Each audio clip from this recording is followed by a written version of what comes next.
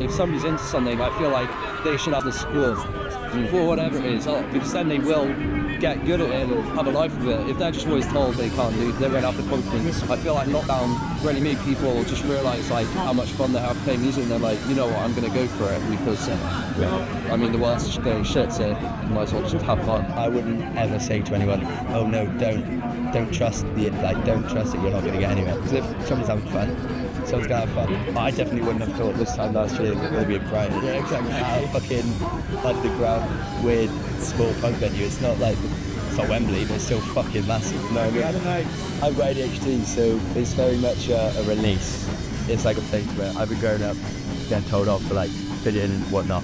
I can just do whatever I want. It's my stage, my songs. I can just jump about, and everyone respects me for it. And it's nice. It's just I get a bit of like freedom, a bit of happiness.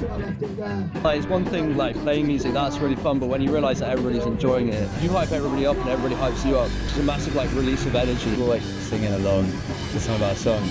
We're like 6-7 hours away from where we live. We don't get our sleep because we have to like travel a lot, and then we're playing all night because we want to look cool. We'll go out as well. We go out with the people that we meet, and then by going out with the people that we meet, we get more connections. And then when we get more connections, we start traveling a lot again, and then we go out all night. And obviously it's great, it's fun, but it is very tiring, yeah. But there's no downside for me. I'm just come to a show and we play half an hour on stage, but then there's the like months and like years behind that. We only formed as a band because our friends were looking at other full bands to support them. We played once and then we said, why don't we just sing together?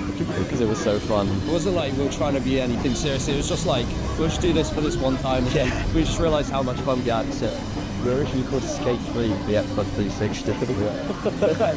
And I didn't even play bass until we started. We did our first gig. It was a setup, which is people were like, oh, there's music.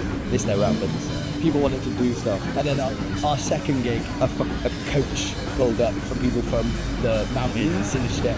And we were like, what the fuck is that? Yeah. And yeah, it was just not had a coach since.